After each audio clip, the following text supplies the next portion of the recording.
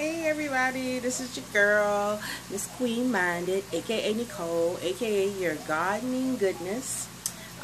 So this is what I want to talk to you about. Okay, listen, I know like the new thing these days is for us to be all uncovered with our boobies out and butt and all this stuff, but listen, that is not how it's supposed to be, ladies.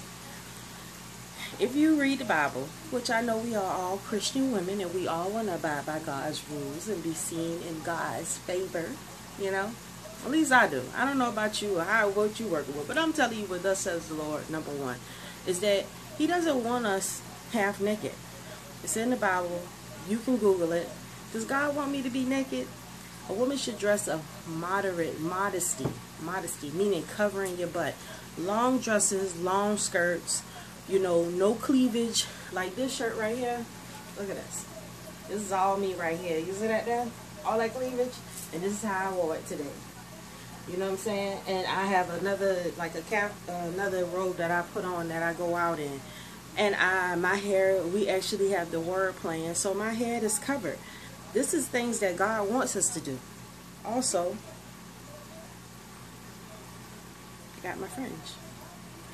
As a child of God, there are certain laws, statutes, and commandments that we are supposed to be abiding by that we're not. And one is covering up. You know, especially if you're a woman that's already married, no one should see your hair. It's in the Bible. A part of His 613 laws, statutes, and commandments about how He wants us to dress.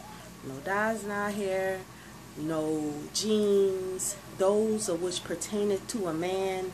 When you go to the bathroom, when you look at the bathroom door, it's a guy, he has pants, and the lady has on a dress.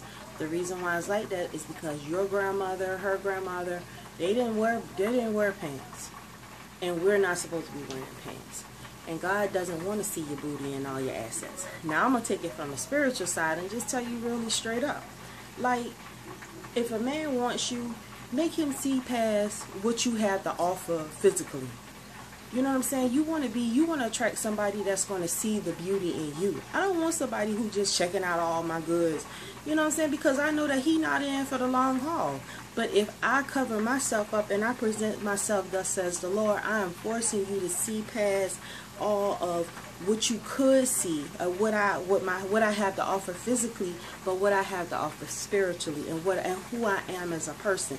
That way you can talk to me and not talk to my cleavage. I get so sick of that. And I am 5'11", and I cannot tell you how many 5'8", this tall little men, they just like this.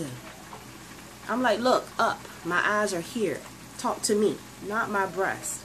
I am not my chest, and neither are you.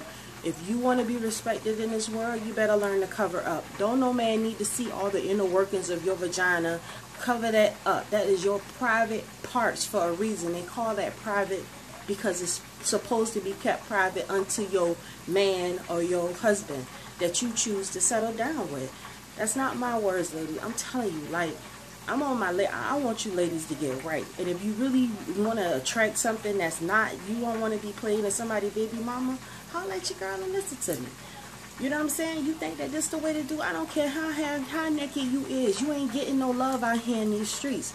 The woman that covers up is the woman that is the gem and the jewel, because she know that she is more than what she wears out here in these streets.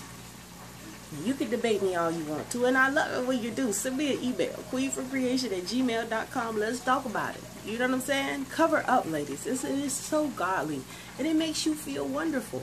I ain't got to do my hair every day. My hair done under here. You know what I'm saying? It's done.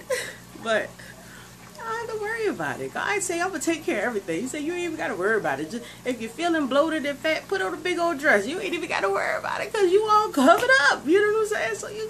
And that way you can work on your physical. You can feel good about yourself because you decorated and find things that cover up all your flaws. And you don't have to be self-conscious. That's another thing. You know what I'm saying? And even if you do have a beautiful body, that's fine. But what else are you besides your physical assets? You know what I'm saying? So you got to look at it. It's bigger than what we think it is, ladies. It's definitely bigger. I want you to study those 613 laws, statutes, and commandments. I want you to get in and read your Bible. And I want you to eat right, exercise, and love yourself. I love you. God bless you. Peace.